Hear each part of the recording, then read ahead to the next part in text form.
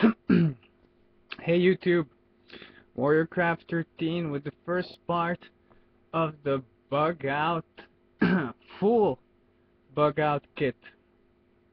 And you can pretty much only see half of it so far. I'm just gonna show you everything.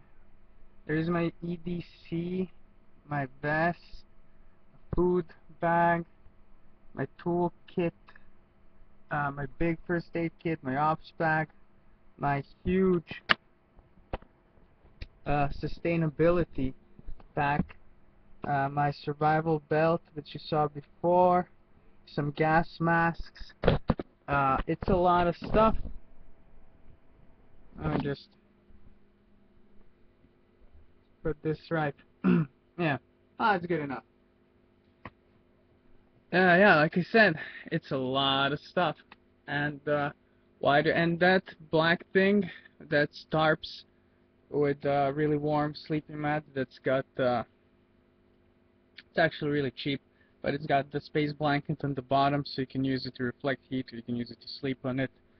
And the idea behind this, the idea behind bugging out, with me, one problem I see, the biggest problem I see is sustainability.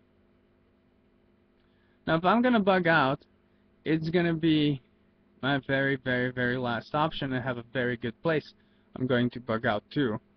And, well, depending on the situation, I might bug out right away, run out to my bug out location but from there, I would never consider leaving unless I really, really have to.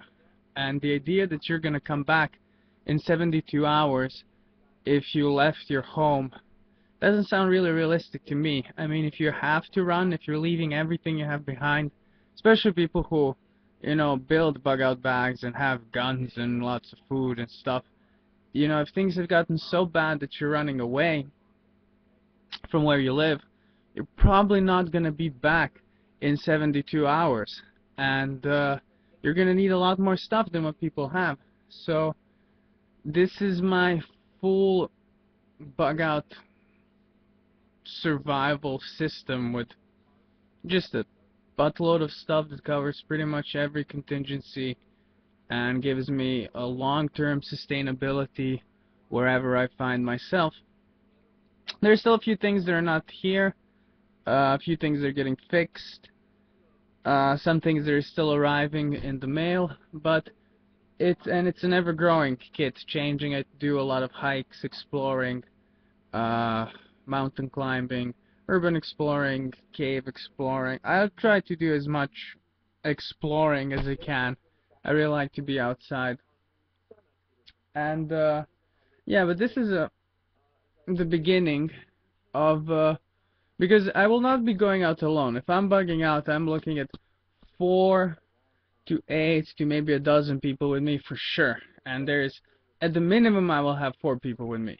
So I have to feed those 4 people, and my water's not here. I have 60 liters of water with me in the house right now at all times, and I can fill another 30 liters of water. So I'm counting on having a lot of people with me, and I'm going to need a lot of food and a lot of tools. And especially if you're going to be bugging out for good and running to a location that might not be safe, or might not have food, or might not have water, you want to have both food and water. And I will cover first aid, and more than just first aid, you want to have long-term healing capability. So I'm actually planning to have some people who know what they're doing more in first aid than I know, who will probably be in my group. You want to be able to build a shelter, to have fire, to gather food, to purify water, and so this will provide all of that, and keep hygiene of all of the people in the group, keep people healthy. This will provide all of that in a long-term bugging out, indefinite stay in the woods situation for more than one person. And I would also tell the people who are bugging out with me to grab everything from their toilets or their personal needs, all of their first aid, medicine, everything they have in the house, all long-term, all food actually, and all water and drinks they can get. Fill any bottles, throw all of their underwear and all of their clean socks into a bag, and jeans and some t-shirts and some warm clothing and maybe a blanket if they have one, or the bed cover, and come to where I am, and we would all get out. So I would have all of their gear plus all of this, and I do have a vehicle that can pack. I can pack all of this into my vehicle and have room for another two people gear. Two people's gear. Like if I have two more people who are seriously geared up like I am, I can fit another one or maybe two people. But if you're talking about someone who's not prepared and all and just grabs the things he needs on the fly, I can fit 4 or 5 people stuff in there, no problem, and I can always fit 4 more people in my car. If I have more than that, I would probably have more vehicles as well, because all of those people that would be bugging out with me have cars as well and vehicles. And I probably wouldn't always be bugging out with all of them at the same time, but I would meet them up halfway to my bug out location, to my safe location. So whenever something really bad happened, we would communicate by phone or radio or walkie-talkie or messaging of some kind, and everyone would bug out and meet up at a certain location that everybody pretty much knows to go to. And this is gonna take more than a few videos to review everything, but I will go through it fast, really fast, as fast as I can, and I will explain why everything is in here and why I prefer to have such a heavy loadout. And if I don't have a car by any chance, I can always load people, animals, including horses, which there are some around, dogs, which there are some around that I can load with some gear. I can always make a pull cart, like a rickshaw that I can push my gear in or have friends help me pull. I know how to make a wheel or where to get a wheel. So I could carry all of this gear, and in the end, if I can only carry what I can carry on myself, I would make a selection of the gear I would take, and depending on how bad things are, I would know what to take, and I would leave other stuff behind. I would always choose to go tool heavy, because you can always make stuff, and I would drop serious amounts of food and water, mostly, and clothing. Because I wouldn't need that if it's a life and death situation. Clothing goes out the window, big parts of food, big parts of water, so I would drop from 90 liters of water to maybe 10 or 12 liters of water, which is still a lot of weight, but gives me 6 days if one person, 3 days, 2 people, and you can always ration that out and last a lot longer. So, but the most important, the thing people forget, and the thing is not mentioned a lot on YouTube, skills, knowing what to do, and knowing how to do it is the most important thing you need to know. You need to acquire. You need to have skills on how to survive, how to get through tough situations, and what to do with all the gear you have. Tools are good. Tools make life easier, make it more comfortable, and just because the proverbial crap has hit the fan doesn't mean you have to live like it's the 1800 or the Paleolithic age. You can live comfortably, cleanly, enjoy a lot of commodities. Sure, you might not have internet, but with a solar charger and a laptop you can have entertainment. It's just an option of what you choose to carry, and I choose to live even in the woods while I do hunt and make stuff out of wood, and I like to make my own stuff. I like to make my own shelters because they're bigger than tents. They can be more comfortable than tents. Doesn't mean I won't have my laptop with me or other stuff that I like, my tablet, or I don't know. Once we even took a TV, a few computers, PlayStations, and we set up a whole system in the woods. I don't know, 40, 50 miles away from the nearest civilization. We had a big ass party, just hanging out under the skies and playing video games and having a huge fire, all run on a gas powered generator. So you don't have to reduce yourself to having a fire and eating a dead possum on a stick. You know, you can live comfortably. You can carry food. You don't have to carry all kinds of food. You can gather plants and fruits and vegetables along the way, and or from nature, tubers if you know, and roots which to get. If you recognize flowers, that potato has a beautiful flower that's easily found if you know what you're looking for. Wild potatoes, depending, of course, where you live. Because if you live somewhere there's desert, there's a lot less vegetation that you can. So you gotta know where you live, and you gotta have maps of where you live, and all of that stuff. And I'm sorry, I sidetracked a little bit. I'm gonna cover everything that I carry with me, but keep in mind this is not just for me. This is for 4, 5 to 6 people, and at least 4 people, probably 6. But I do have a location 70 kilometers. That's about 100 and no, that's about 40 miles away from where I live.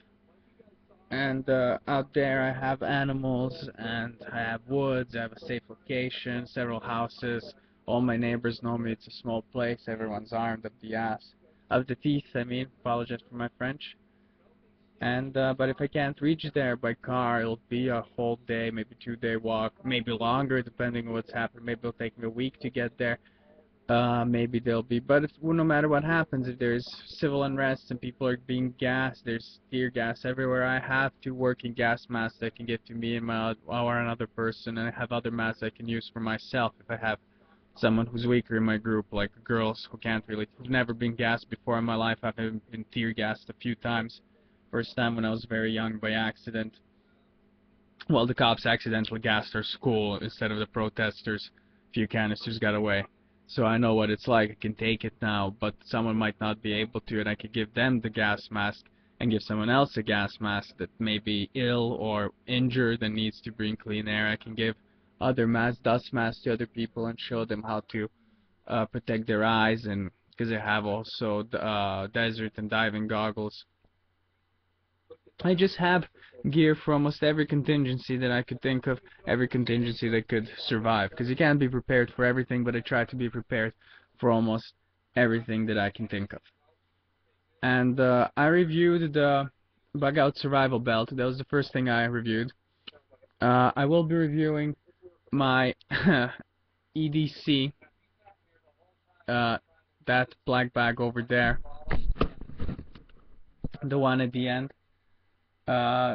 I will be showing you what's in here. It's a food kit. There's some litter. That is my ops bag, the black one. That is my big first aid kit. I mentioned that's my camping tent system. It's tarps. I don't have a tent here. My tent is arriving. But these tarps I've used for years, and I have another tent in my garage, which is a 70s tent that's just enormous. Gas masks here. Pouch full of useful stuff here. This black thing, it got baby wipes and all kinds of things. The big pack has a lot of stuff attached to it. Toilet paper, those are big Russian Cold War 60s, 70s binoculars. They're amazing. They're really heavy, but they're amazingly good. Pan, little pot cover, and that bag is filled with mostly food and comfort items and blankets, just long-term sustainability survival kit. I have a bag full of literature of things that I would want to read on the road. That's this bag here. Some more tools in it. I don't have the fancy foldable shovel. This one's pretty bad, but I won't dig through really hard dirt with this because this can break. So I have this guy. This is just solid steel pick. You can dig through frozen dirt with this or anything else. Really hard dirt, and then do the other work with this. Mini crowbar in the tool set. There's a whole gas mask pouch that's filled with tools. That's this thing here. And it'll take a while to get through all of this, and next time I'll be showing it. I won't be putting it all on my bed like this, but it'll be one item, and I'll review one system, one thing at a time. I reviewed one thing already. I reviewed the bug out survival belt, which is always, and the small first aid kit, and the snack pack, which are always with really close to wherever I am. The big first aid kit now rides in the car with me all the time, and my EDC is with me all the time as well, of course. So I will review my EDC next because it's really fast. They're just some personal survival kit, a small fire kit, and a few more items in there. It's nothing special, so it'll be fast to get through. And then I'll slowly review everything else in what I hope will be a few videos, not that many, that I will try to keep short. So yeah, but so you guys can see and appreciate it, that is a lot of gear everywhere. There's some canteens back there, water bottles, more stuff, and I will be hopefully flying through this stuff now that I made the introduction. And that's it for this video, guys. Thanks for watching, and I'll see you with the next one.